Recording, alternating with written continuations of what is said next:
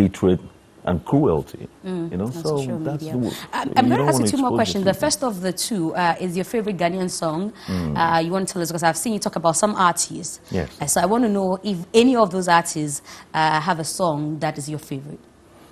I think I'm more of about the human element. I like an artist that resonates with me both as a human being and as a creative.